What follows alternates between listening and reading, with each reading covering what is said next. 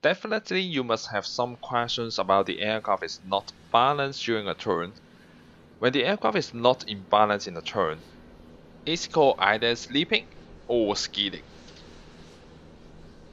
They sounds difficult to understand, but indeed, it is not difficult to deal with them during turning.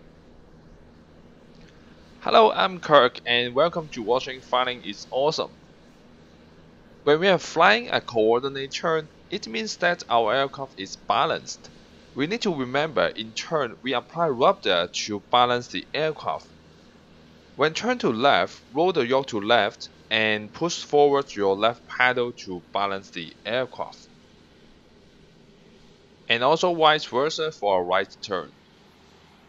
But when we apply not enough rudder, the aircraft will cause slipping.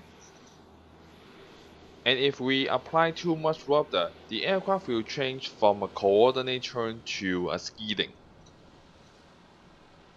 How do we know in cockpit when the aircraft is either slipping or skidding? I can find it out by the turn coordinator.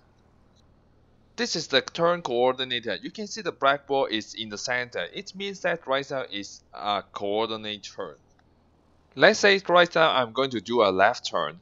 When slipping, the turn coordinator is looking like this.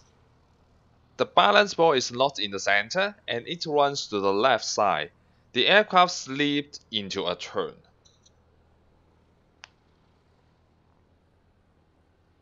Then the question will come up, how can I fix it? I can apply more left rudder to balance the turn, and then the balance ball will go back to the center.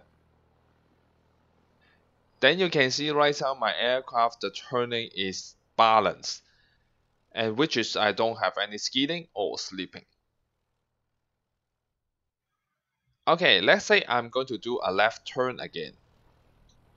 If the aircraft is skidding, the turn coordinator is looking like this. The balance ball moves to the right, the aircraft skids out of the turn. In order to correct it, I can apply less left rudder to balance the turn.